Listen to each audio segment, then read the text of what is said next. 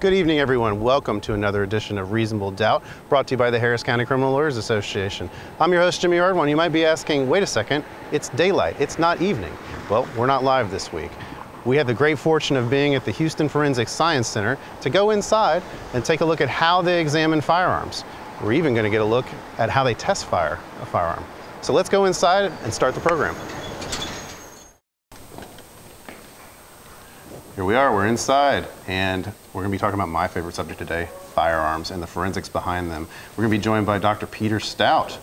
Dr. Stout, good to see you. Good to see you again. Thanks for coming back on the program. Glad to be here, appreciate it. So where are we right now? So right now we're in the lobby of the 1200 Travis building, which is the headquarters of HPD, and this is a little police museum that they've got at the bottom. So we see various items from HPD's history, but wait a second, I thought you guys wanted to be out of HPD's That is what we're working on trying to do. And how long do you expect for that to take? I am hoping that we've got a couple of options on new facility that we're talking about. And I'm really hoping that we can get out of this building and into a single facility within the next 2 to 3 years. Nice. Well, in the meantime, I came here to talk about firearms and the forensics behind them with you and your staff. Talking on firearms, why don't we go up and take a look at the lab? That'd be great. That's what we want. Right. All right.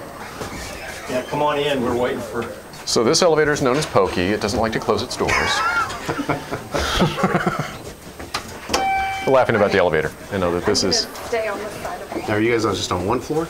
Oh, yeah. How's that work? Laboratory facility is a real challenge for us. We are actually on 11 different floors in 4 different buildings. Okay, so there's 24 floors in this building. Yep. And how many are you in this building? We are in 5 different floors in this building. Okay, and where are the other buildings? So there's another building that's just about 3 blocks away from here on Fannin Street. There we've got the latent print examiners, digital and multimedia evidence, and some of our administrative functions are over in that building. We've got a building that's over on Dart Street where we process vehicles as evidence, so it's part of crime scene. And then we've got another building that's close to Dart Street that is where we deal with training of crime scene technicians and some stuff with crime scene. Gotcha. Now, last episode we were talking about rape kits and that sort of stuff. Where are those? So biology, biology's in this building. Okay. So in this building we've got toxicology, biology, controlled substances, seized drugs, firearms, which is where we're headed. Gotcha. And then there's some administrative functions in here. Crime scene is on a couple of different floors in this building. So we've got groups that are spread between floors, even within groups. We have parts of the facility where we are stacked on top of each other, and parts that we just can't use. It's the best of all worlds. So this is where the magic happens back here. So, firearms section. That's what I came for. Yep. Hey, Donna. We're here, cameras included. All right, so where are we heading now? All right, so firearms, I think the place we were going to start with this was down kind of at the start of the process, and we'll get Max, one of our NIBIN techs, to walk you through some of the process. Stuff off the wall. We get about 400-ish requests a month. Wow. For processing weapons into the National Integrated Ballistics Information Network, or NIBIN, which is the database to compare weapons. Out of that, we probably get about 300 odd weapons themselves. And then we have about 20-ish forensic examinations Now, the of weapons weapons themselves aren't stored here, right? Yeah, we have weapons that are stored here. You do? Okay. So what we have that's in process is what we store here. Gotcha. So there's the HPD's property room. Right. That evidence goes through that. We bring evidence over to our facilities that we're actively in the process of working, and then it goes back to HPD's property room. Okay.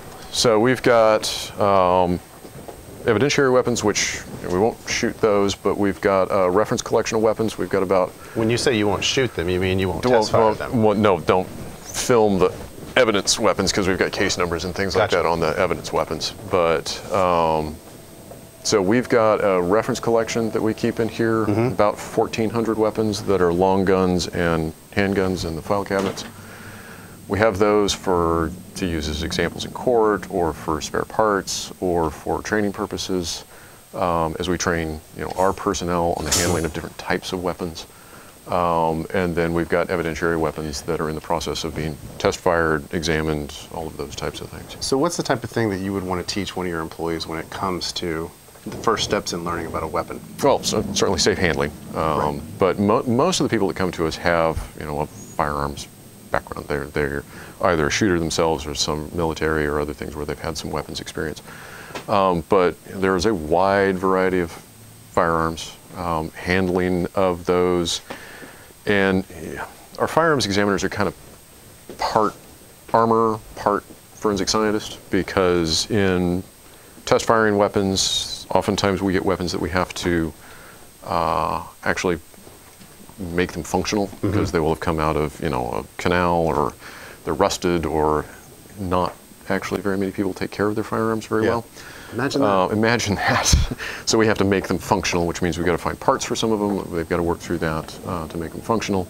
Then there's a lot of training that goes into, in firearms, all of the different, what we call class characteristics, caliber, how it's chambered for what type of ammunition, and I see a wide variety of... We've got a wide variety of long guns. Some going back very long. Yeah, we've got, so again, these are all, and all firearms units have what they call a reference collection like this, that they're, a variety of weapons that are some are of interest, some are kind of... I see like a Tommy gun Yep. here. Yeah, I think all firearms units have, it's an obligatory thing for firearms to have a Tommy gun someplace. they all have to have one. And these are all the long rifles. These are all long guns here. Do you also keep handguns? Yeah, we've got handguns that we have. So all of these file cabinets are filled with various types of handguns. Revolvers, semi-automatics, everything. automatics. Yeah, there's an Uzi in here someplace. Really? Man. There's all kinds of This stuff. is a collector's dream right here. Yeah, it is a little bit of a collector's dream. But again, why we've got these is training purposes and examples. Oftentimes in court, somebody is talking about, a particular type of lever action weapon, but they don't actually have the weapon from that case. So we can have an example of, this is what a lever action long gun would look like. This is how it works. The various types of things of how it would function. And how often is it, today, in a case today where there's a shooting, that you might need to reference an older gun? Does that happen often? Yeah, that would probably be a good question for Donna or one of the firearms folks. Yeah. Remember, toxicologist. Right. But there's regular cause to deal with the kinds of weapons that are out there. Actually, I think they just had a hit. I'm going to ask her whether the or other not day we've ever had a Tommy gun. I don't think they've ever had to use the Tommy gun. used recently. But they had a hit the other day of a weapon that was used in a crime here just recently that linked back to another crime from 2004. All right, so you're telling us about a hit. What is a hit? So a hit is where we're comparing a weapon against the database, and we've got a return from the database. It's a little like CODIS for guns, or APHIS, which is for fingerprints, that gun matches something in the database. Is there a way we can see that process go on? Yeah, why don't we go down the hall here, and one of our technicians can walk you through the process.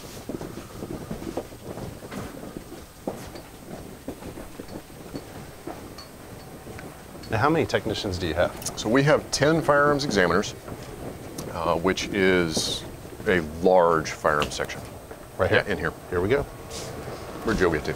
So we're here with Joe Perrion, and Joe is a NIBIN tech here at the Houston Forensic Science Center. Joe, thanks for joining us. No problem. Explain a little bit, first off, what is NIBIN? NIBIN is the National Integrated Ballistics Information Network. It's run by the ATF. It's a database pretty much similar to what CODIS is, but it's for firearms. And so what's your role here as a tech? My role as a tech is we will receive guns in for NIBIN work. Essentially what I'll do is I will check the functionality and what type of firearm it is, and I will write all the important information down as well as test fire it and submit the test fires into the NIBIN system. Can you walk us through that whole process? Sure. That'd be great. Excuse me, I'm sorry. So what are we starting with now? We seem to have some semi-automatic rifles here. Yeah, I grabbed a bunch of semi-automatic rifles for you guys today. So we'll start with this one. It's like an AR? It does look like an AR. This is let me see where it is. This is an Aero Precision brand rifle. It's a model X15. It says multi-caliber. Usually the caliber, when they say that, is located on the barrel underneath this barrel guard, and it has a specific serial number to the specific gun. Now, is this a gun that's actually in evidence and was used? This is a piece of evidence, okay. Yes. The crime it was necessarily used for was possession of controlled substances. Gotcha. So I'm going to start working it up. And was a round actually fired out of that gun at some point? That I don't know. The only thing Okay. I know is that it was involved with some type of substance use, Okay. and the least I know, the better it is for me to work up the gun to keep complete bias out of the way. Absolutely. So now you get the gun in here, and where do we start? So what we usually do is a buddy check system to check whether or not there's any other requests for the firearm, such as like a DNA or fingerprint request for it. So we've already checked to make sure that there was no other requests on it, and it's already in my custody to start working on it. So I'll start doing that, and I have to pull up my worksheets and start noting down the information about it. Gotcha.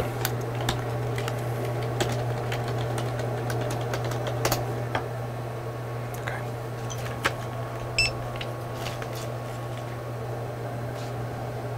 So you do this with every firearm that comes into your possession. Yes.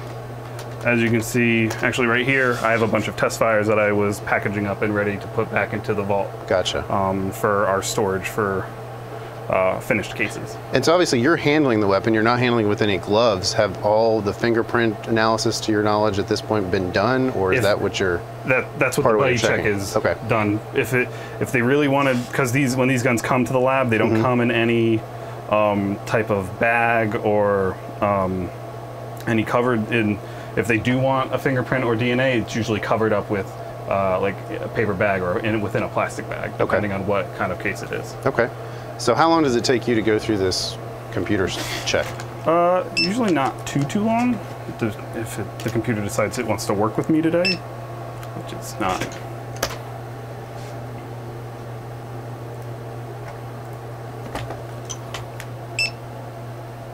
There we go.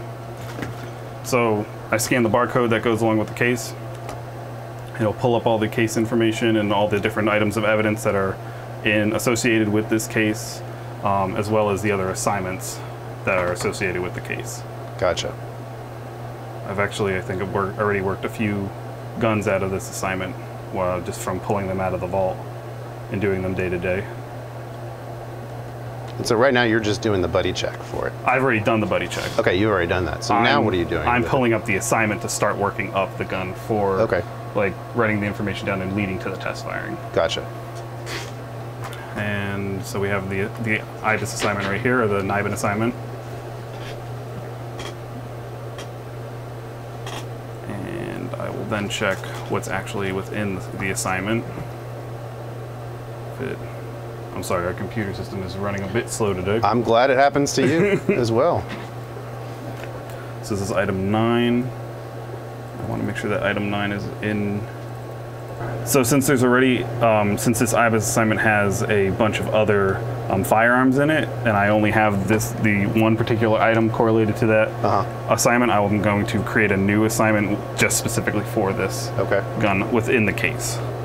So it's just so I can work it up without having any issues with another person if they pull out the other guns that are within the case. And I'll go through my evidence list and make sure that I click it. Click on item 9. I'll save it. And then this will allow me to start working up. How many of these do you process a day? Between 7 to 10 guns a day, usually. Or at least I try to. What's the backlog in terms of number that are in the queue waiting to be processed? I would say maybe around 500 to 600 guns. I know we got in about 267 of them last week, Wow. but we did put out I think we put out 247 cases last week, so we were kind of just breaking even with it. But we're trying to work to make sure that we continuously break even or go above the amount that we actually get in. And how many other NIBIN techs are there besides yourself? Just one other one. So there's 2 of you processing all these guns. Yeah, but we are in the process of hiring 2 new ones, and the examiners, when they finish doing their casework, if they have time, they will also help us work up these guns. Wow.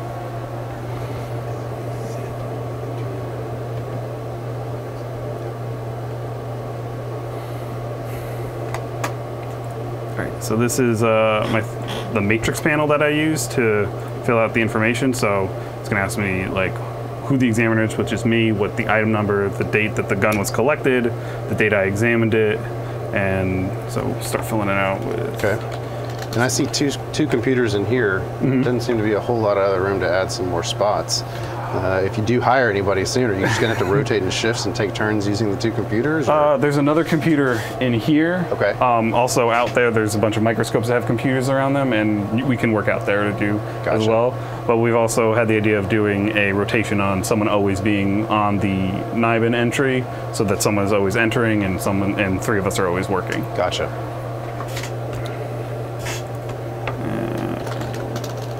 This is 9.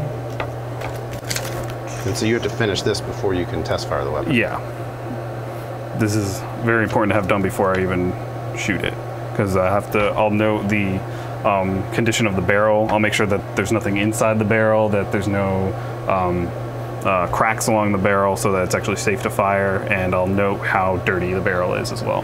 Now you just keep it in this condition. You don't strip it down and break it into parts to examine it, right? No, not at all. Because that could, if I do that, it could possibly change the markings of the firearm as I shoot it.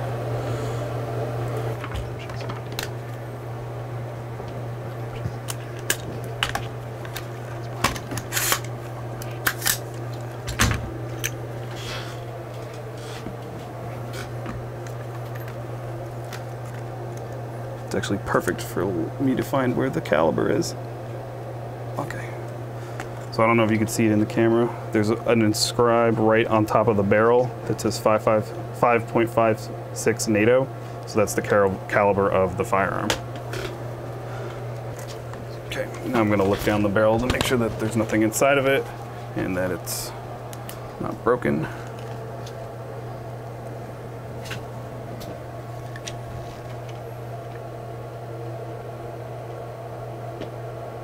Okay.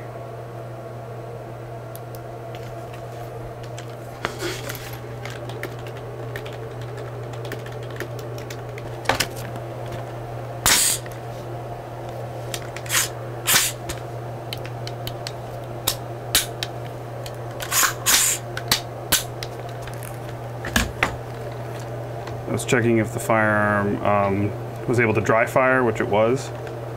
And I'm not going to do trigger pull. What happens if you get a gun that's not able to dry fire? If it's not able to dry fire, I'll see if I can figure out what's causing it to not dry fire, which will possibly lead me to taking the gun apart to hopefully fix it to test fire it.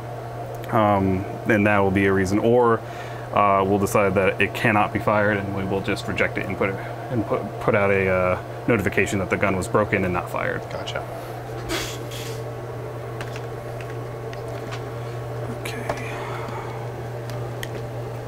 You're putting an HPD incident number?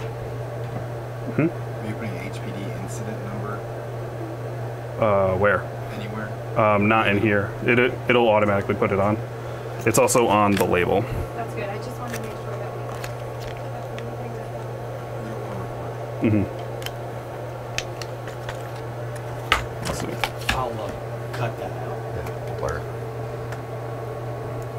Okay, and I'm gonna note the safeties of the firearm, and this firearm only has one, and it's a manual safety. So the manual safety is this little switch right here. So I have it on fire, and I can switch it to safe. This is the only thing that's on the firearm that's the safety.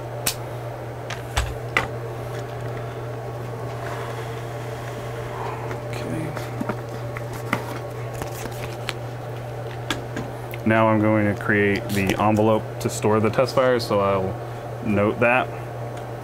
So I'm actually going to write the HPD number on this, so I don't know if you can necessarily film this part.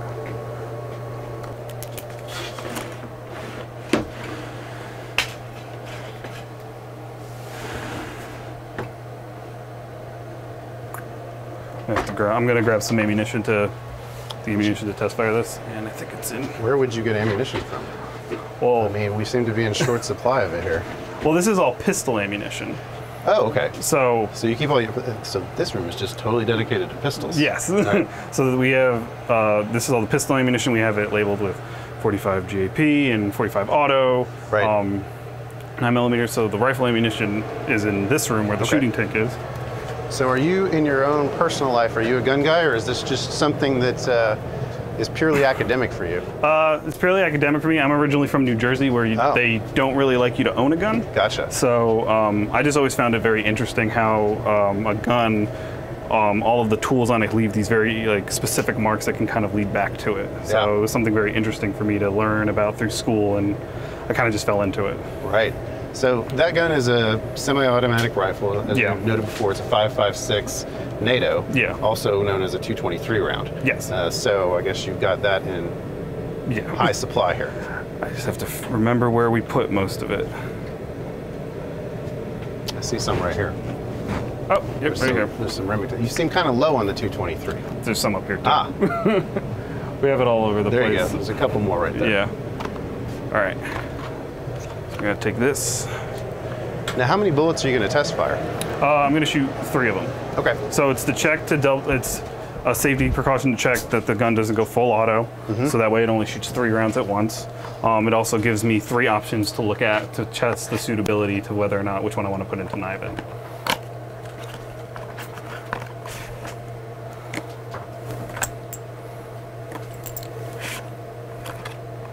Now, are you going to load them single shot, or are you actually going to put them in a magazine? Well, I'm going to put them in a magazine. I have a reference magazine inside of the shooting room that I'll put it in. So I have Remington ammunition.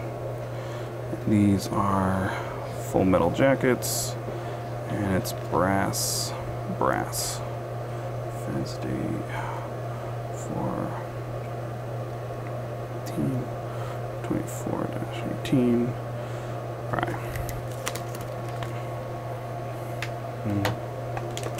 What's that fancy little tool? What? What's that tool? This is I use this to scribe on the cartridge case and the bullet of the forensic lab number and the sub-item number that I'm going to give it. Okay. I'm going to do that in a second. I just like to put a mark on them first before I do that.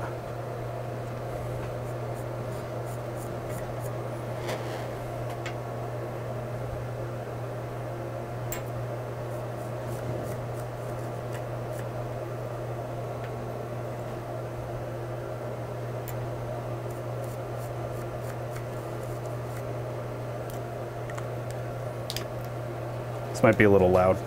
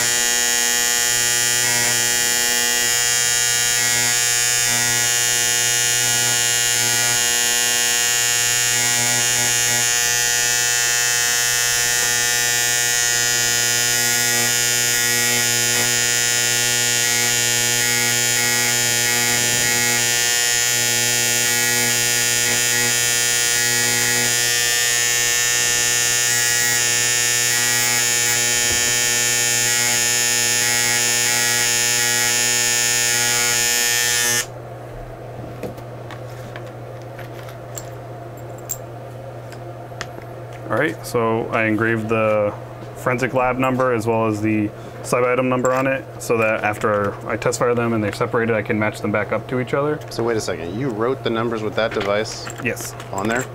That takes the skill in and of itself. I wrote it both on the cartridge case and on the bullet. I'm impressed. How much practice did you have to do for that? Took about 6 months to get it down to make it neatly. Where people could actually read it? Took a little bit. So I'm going to note how many cartridges I'm going to test fire, that it's stock ammunition that I'm using and not evidence ammunition, the brand of ammunition that I'm using, and the sub-item number. of it. Which is that. Datum. I also know that I'm using a reference magazine to test fire the firearm.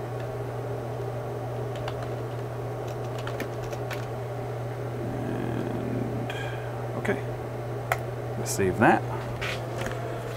Now, before we go in there, what does the test fire actually do? What's the purpose of the test fire?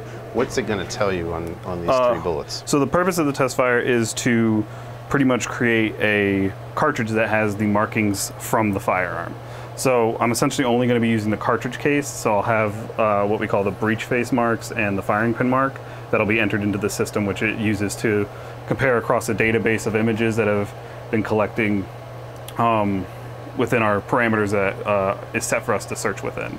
And for our viewers who don't have firearms, don't really understand firearms, don't deal with them on a regular basis, each firearm has markings that are consistent with that firearm, right? Yes. So talk about how that is and what you're looking for in each of those. Okay, so you when talked about the firing pin Yeah. and the breech markings. Yeah, so the breech face is what I'm referring to. There's a circular bolt right here. There is a layer. It's the firing. The cartridge case sits right on this like surface here that's held in place. So when it's shot and the trigger is pulled, a firing pin will come through the hole that's on that panel and strike the primer, which will hit the inner circle here, and it'll leave a mark. And then the pressure from the explosion from the firing process will cause the cartridge case to be pushed against the breech face over here, leaving the impressions that are marked on the breech face on the cartridge case. And we use those to in the NIBIN system to search for similarities within it. All right, well, let's go fire it up. All right.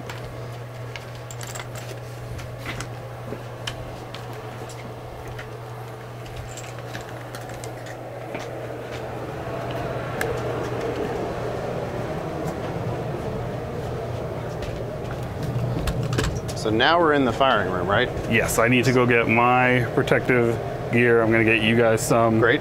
Can we just can you explain for us what all this sure. is before we put it on? This is the water tank. Yep. So essentially what I'll do is I'll point the barrel down into the water tank, and the water will essentially stop the bullet and allow us to have a fully intact bullet to examine if needed later.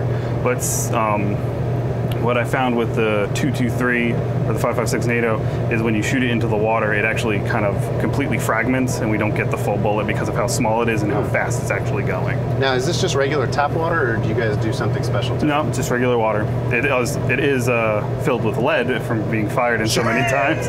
So I guess that's something special with it. But other than that, how often do you have to clean it out? I mean, does the water being filled with lead, does that affect the test at all? No, not at all. We filter it out. We have a filter system that runs through it. We haven't cleaned it out in a bit, but we actually need to clean it out. All right, good enough. Well, let's get our headgear on Yeah. and go to town. All right. Excuse me.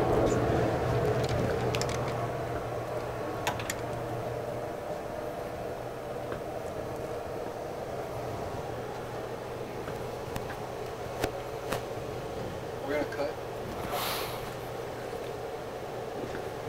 I'll cut it out of the TV show. Are y'all's headphones good? For air protection. Should be. Preparing to fire. Coming. Oh. Did you guys want to shoot me? Like, I have to warn everybody out here that I'm gonna fire. Oh yeah, there's a cool B-roll. He's gonna stick his head out in the hallway. Okay. Yeah. And I'm going to get the water can.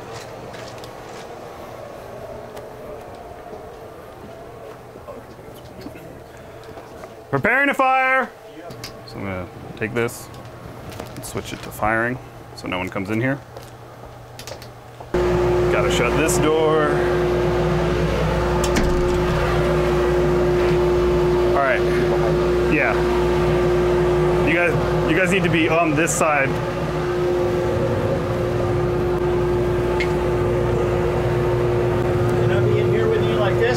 Yes, you can be right there. You just can't be in front of me. Got it.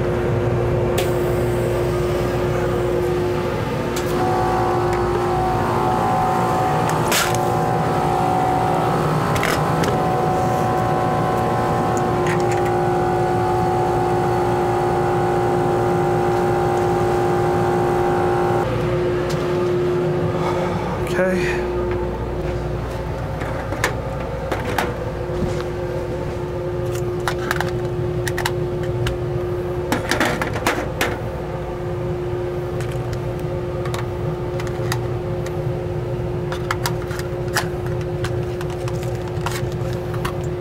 So then I'll take the cartridges, I'll load them in here.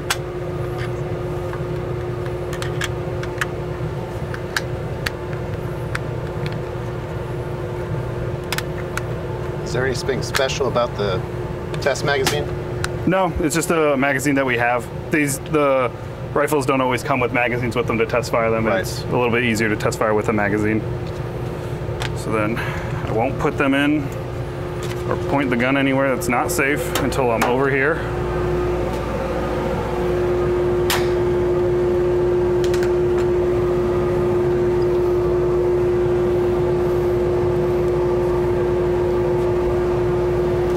Everybody good? Everybody got their ears and eyes on? Okay.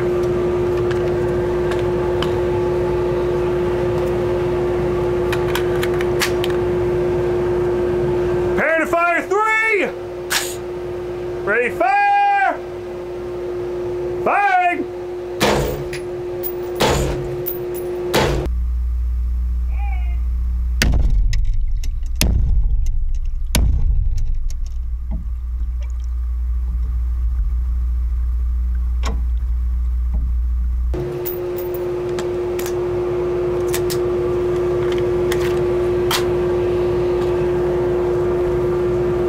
And that's test firing.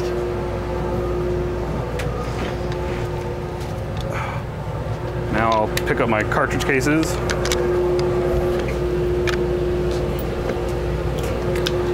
Put them back in the envelope that I created for them. Put them over here. And turn everything back off.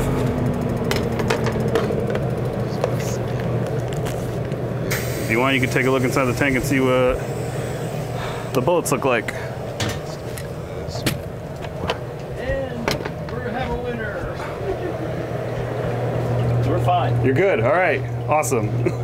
Most of them, I think, have completely fragmented. And oh, we got one that's actually still intact. Cool. We got a couple.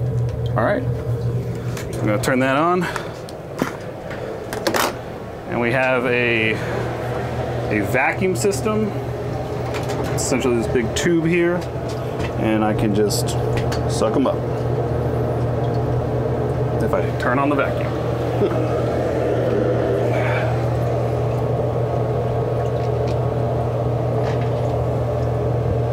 There's the other one.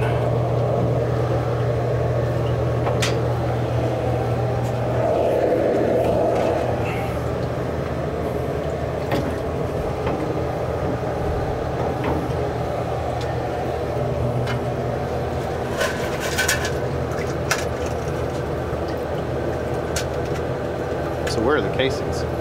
They're in the envelope that I put over there. I picked them Gotcha. off the ground already. Okay.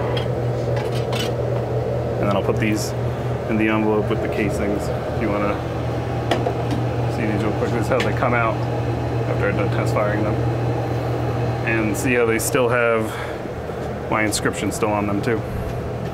Oh yeah. Some handy work right there. Yeah.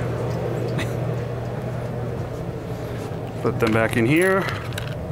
I will put a zip tie through this to show that it's safe to handle and that it's not loaded.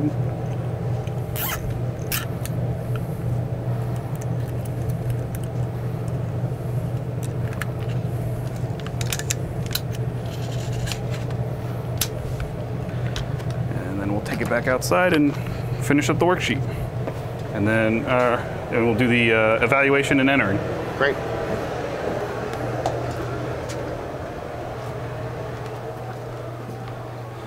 So essentially I'll do that for each one of these rifles, but I usually go in and I shoot all of them at once. And do you do the actual analysis of the casings and the bullet?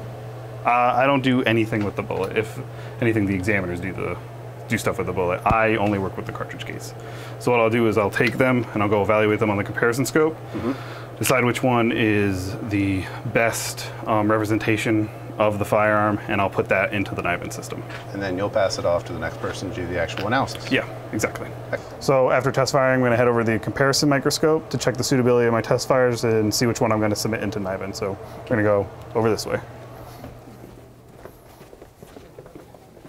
I'm going to work at this one right here. We'll see how the lighting looks when I get to look through it. Narrate this, huh? So I'm taking each cartridge case, I'm going to put it on the stage holders so that I can view them side by side.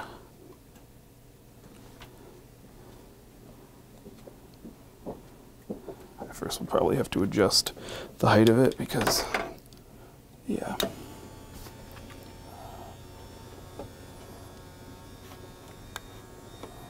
Okay. So I'm moving the cartridge cases into view on the stage. Markings that would be useful to use in the NIBIN system. And I'm looking at the test fires that I created, seeing which one came out the best. Where's the other one?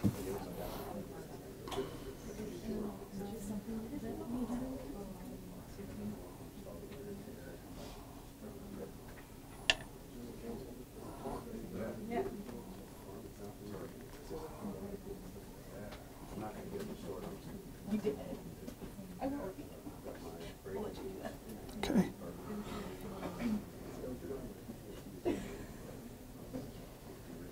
Oops, sorry. Gotta grab.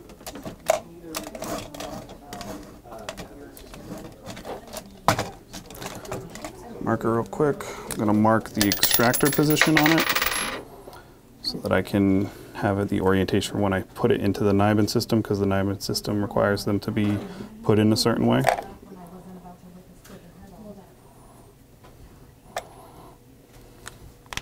Okay, so I'm going to put this casing into the NIBIN system for analysis.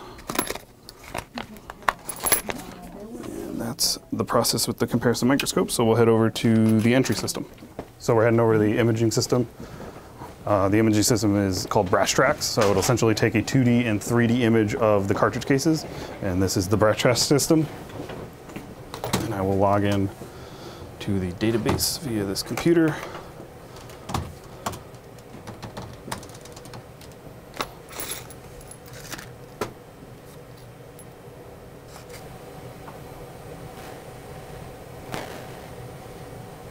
Can we get a good shot of there, and can you show the viewers what we were talking about before in terms of the markings on there? Yes.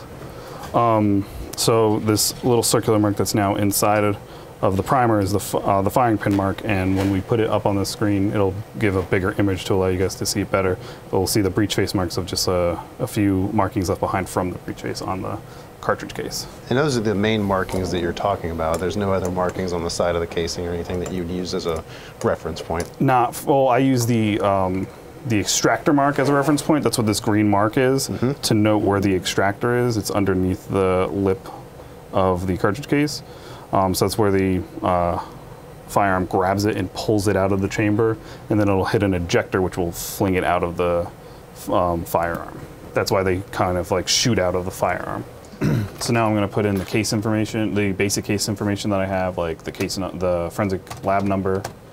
Oh wait, I already made a case under this lab number, so I just have to go and find it now, actually. Are you hearing him? Yes.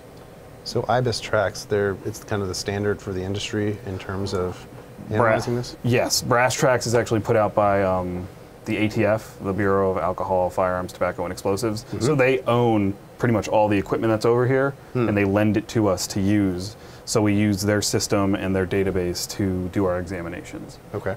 The make of the ammunition I used to test fire it, which is Remington. the firing pin shape, which is important for the search parameters, so that it'll only give me firing pins that are shaped circular, which is what the firing pin shape is on this test fire. Put the composition of the ammunition, the category of the case, as well as the number item that it's associated with.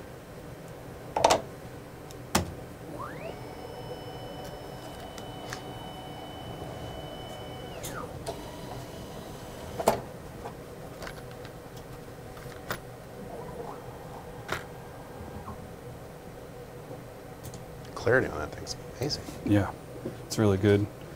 And what I'll do now is I'll center it in the middle of the screen. Not too much.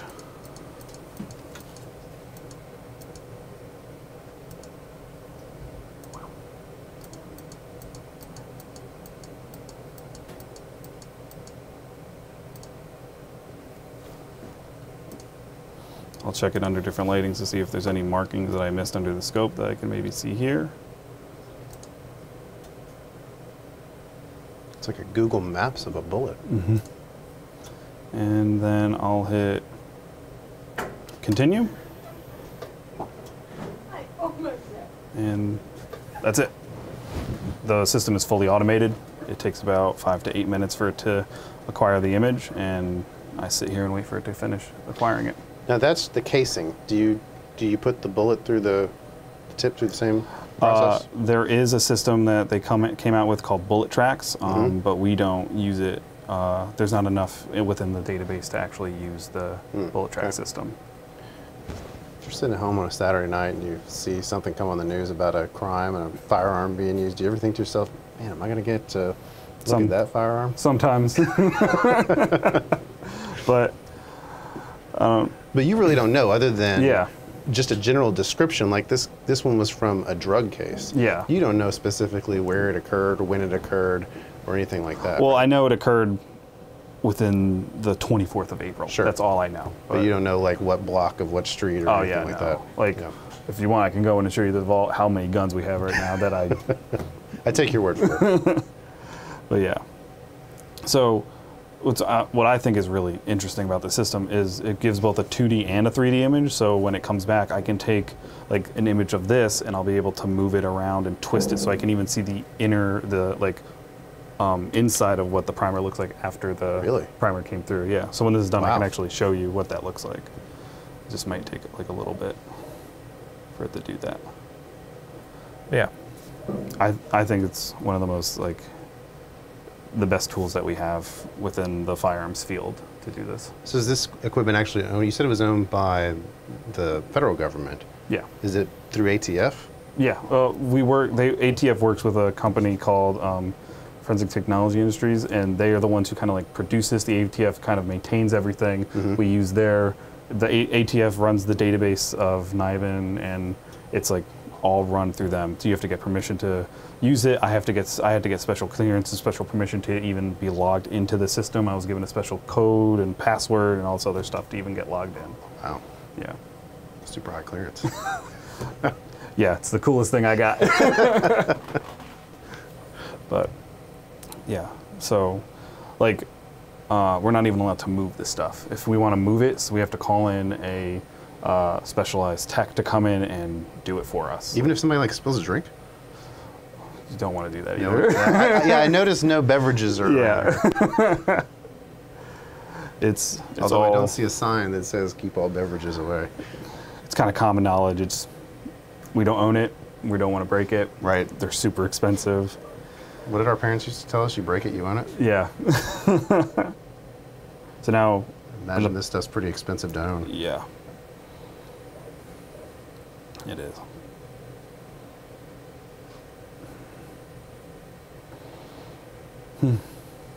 Usually while it's doing this, I usually have a set of other test fires, and I'll put in the other information for the other gun and the other test fire that I put in, and by the time I completely do that, this is finished doing whatever it's doing. I'm ready to submit it in. I think they'll need a petition for faster internet around here. This isn't the internet, this is just the acquisition this process. is just the acquisition, okay. And I'd prefer to take its time. Like in the other room, yeah, I would prefer to have quicker internet, but we're working on it. So this is just actually the time that it takes for the computer itself to process the image. Yeah, to take all the images, it takes it at different angles and different lighting. It's like said to give like topographical information on it. So like we'll have a gray and black scale where the gray is the like surface and the black is the divots that you see on the casing. But it's mainly just the primer and the firing pin. And that's where the breech face and the firing pin mark is. It's just going to do the last one of the full head stamp, and then it'll be finished.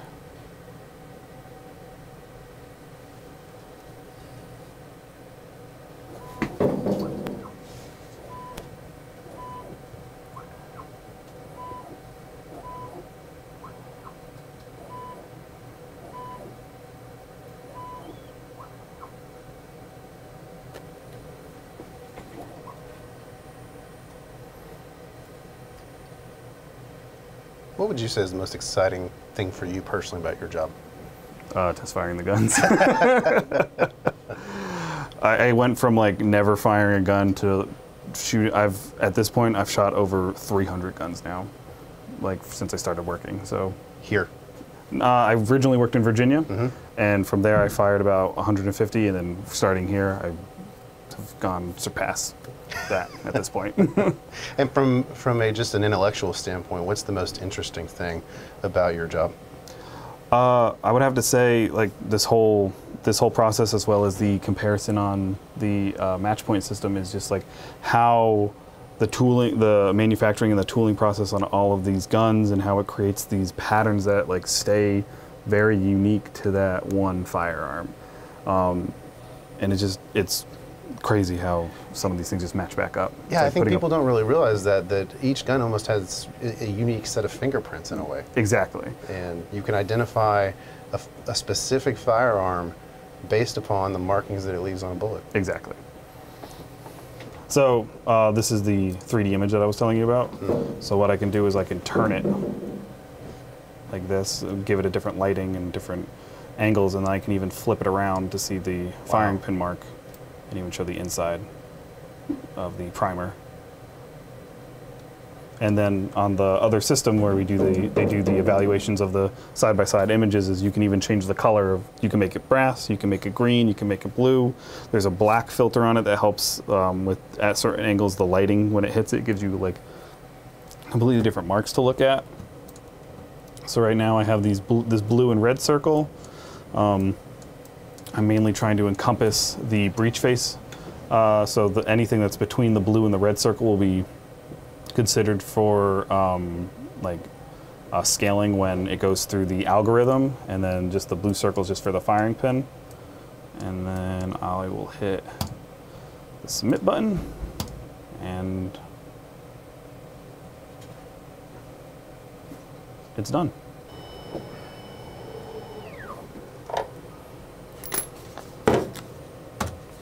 So are we done with your process? We're done with my process. And now where do we go? Now, I'll hand it off to my manager, Donna. All right, we're back in my favorite room, the wall of ammo. We've got Donna Udaley and Dr. Stout have joined us. And Donna, explain for the viewers what your role here is at the Houston Forensic Science Center.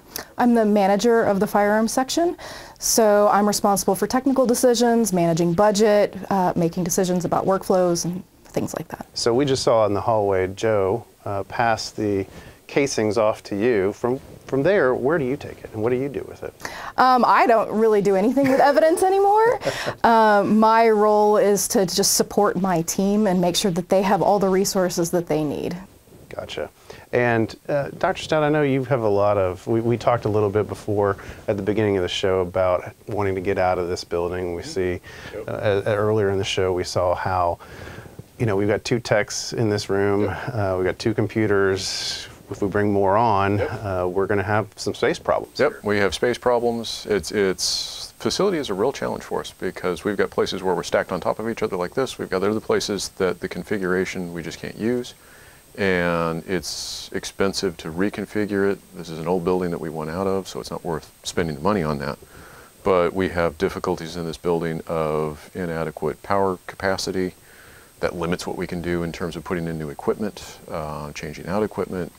So there's a lot of challenges in this building that really we need to get to a new facility for. And question for both of y'all. I mean, you have two NIBIN techs who are going through a massive amount of firearms. Yep. There's a backlog. There is. And Joe told us about that. What's the concern on y'all's end with the number of firearms and only having two technicians to get through those firearms? Well, from kind of the global standpoint, what we've seen over the 4 years that HFSC has existed is the number of requests for NIBIN processing has doubled.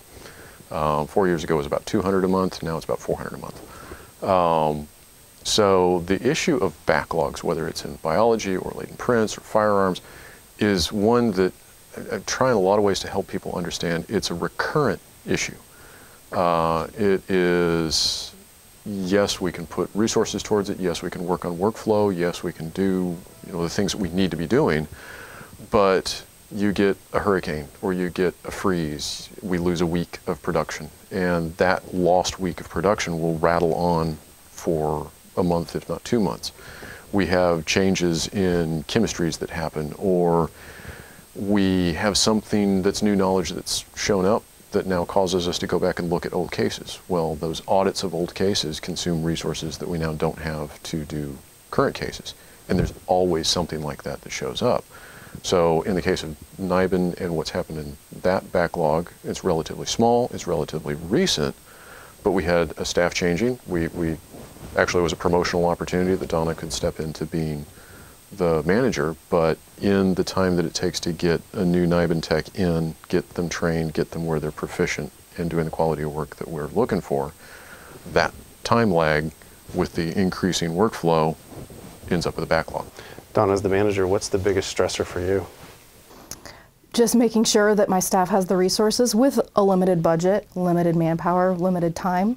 There's a lot of deadlines that we have to meet as far as assessment, the ISO accreditation assessments that are coming up, internal deadlines that are happening, and so I just have to try to make sure my staff is somewhat buffered from all of the external challenges and make sure they can focus on getting good quality work in a timely manner for our stakeholders, our customers. And you talk about your customers. I mean, your customers are the police, the district attorney's office, and to some degree the defense bar as well. And the public in general. Right, and I'm assuming that you run most of the interference between your techs and the public at large and the stakeholders in this whole process, right? Yes, myself and the case manager and other supervisor in the section. How often do you get a disgruntled police officer or assistant district attorney or somebody else calling saying, where is that report? Where is that evidence analysis? How often do you have to deal with that on a weekly basis? Not very often, really.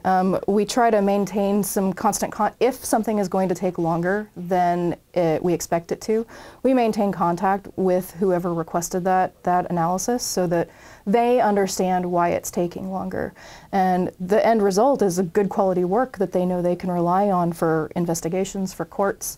And so it may take longer, but in the end, they're happy with the results. Same thing with court and same thing with NIBIN. If somebody needs something prioritized, then we move that to the front of the line because we know that most of the guns that we handle aren't high priority. And so when we get something that investigators have identified as a high priority firearm, we will move that to the front of the line and do that first. I'm going to put you on the spot here for a little bit. What's your wish list for what you want to see around here? More space, more money, more training. We have a limit. We've had a stagnant budget for several years, and so if we could have a money tree, that would be great. That we could have more training for our staff. Peter, I know you had some social thoughts you wanted to share with our viewers on things, and why don't you go ahead and so we talk about... Let us know your thoughts. Yeah, turnaround time, and I'm on the Mayor's Gun Violence Commission. What the laboratory's line in that is relatively small. I mean, I'm a toxicologist, I'm a forensic science nerd. I'm not smart enough to answer some of those big questions of how do we deal with gun violence and gun control and those types of things, but I do think for the laboratory, we've got a role in this of how do we get the result around faster, because that then allows the existing regulations that are out there to operate more effectively. Our NIBIN turnaround time right now is about 53 days in total. It's about 48 hours on fired evidence. But in my opinion, that's about 51 days too long. To really be effective and allow for investigators in the process to actually enforce those rules that exist, we need to get those results out there quicker. They need to be able to trust those results. I think we've made a lot of progress on finding efficiencies within the system that we can. Right now we're recruiting for 2 more NIBIN techs, which I think will take us a long way towards being able to do everything within 24 to 48 hours. But we still have a lot of work to do on a lot of different things. But it is, how do we get those results back around quickly enough for the system? And I understand, I've talked with Chief Acevedo a lot about this, that allows them to investigate crimes that right now may be somebody that is a lower level crime, but that weapon and that person may ultimately end up in a more severe crime. How do we break that cycle before those things happen? And a good chunk of that is, as I saw on a lot with the staff, is the right answer at the right time. The right answer late is a little bit of frustration to most of the system. It's really no better than the wrong answer on time. Neither one of those really work for everybody and the citizens of the city. Well, what I'm impressed by is the fact that you even let us in here in the first place. You know, I mean, the level of transparency that you guys have provided to us, not just by coming on the show last year, but the show we did just a couple weeks ago, and now letting us come on site with cameras, with our team, and talk to your people and see how the process is done. It's just been amazing. I really commend you guys for the transparency that you're bringing to the process and letting us in and letting us see what it's all about. Appreciate that. I mean, we'd like to say I'm really pleased with the progress we've been able to make. We've come a long way. We still have a lot of work to do. It's not, we still have backlogs. We still have processes that need to be improved. We still have things that need to get better. Yeah. So we'll keep working on it. It's very gratifying work because what we do really affects people's lives and livelihoods. I think the staff have a real commitment to that. Well, you can see that. I mean, clearly the people around here are passionate about the work that they do. So it's a good group of people. I wish I could do more for them. I keep trying to does, right? Yeah, I keep trying to figure out ways that I can do better for them. There's places where I screw up stuff. I don't get stuff done right for them. Kills me when that happens. But we keep. The solution isn't quit. We've got to keep trying, even if budgets are tight. That doesn't mean stop trying. That just means we got to be smarter about how we figure out how to do this. Yeah. Well, I really want to thank y'all again for letting us come into your place of business and see how this whole process goes down. It's been an amazing day here at y'all's facility, and we appreciate it. And thank you for letting us in. All right. Welcome. All right. Appreciate it. Thank you. Well, it was really great being able to spend the day at the Houston Forensic Science Center. I hope you all learned as much as I did about the process of analyzing firearms, test shooting firearms, and really seeing the transparency that this agency has put forth since the old Houston Crime Lab. We're going to hopefully have another show with these guys coming up very soon. I don't know the exact date yet, but we're going to have one final show with them. So if you have any questions or comments about tonight's show, hit us up on Facebook, hit us up on Twitter, and we'll get your questions answered the next time we have Dr. Stout in the studio. Thanks for joining us, and we'll see you on the next episode of Reasonable Doubt.